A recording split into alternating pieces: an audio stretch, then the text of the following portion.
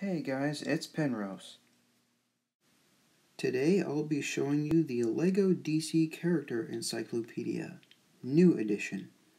It will be retailing for $22 US, and the character on the front is Rebirth Batman.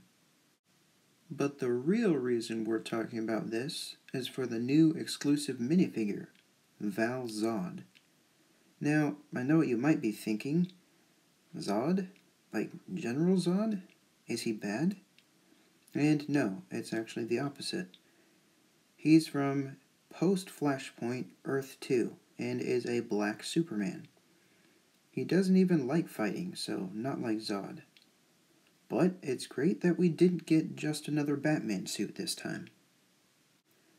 As opposed to the regular Superman, the red on Val's suit is white, the yellow is red, and he's a lighter blue. He's using the new CMF Falcon hair, which is great to see here. I think he has a new head print, most likely with the second face having laser vision, and he has a white Junior's cape. He also does have printed legs, but they aren't dual molded. There's just printing over white legs, which is a bit of a letdown, but it's a brand new character, and they're branching out into Superman again and the multiverse. But overall, this figure is great.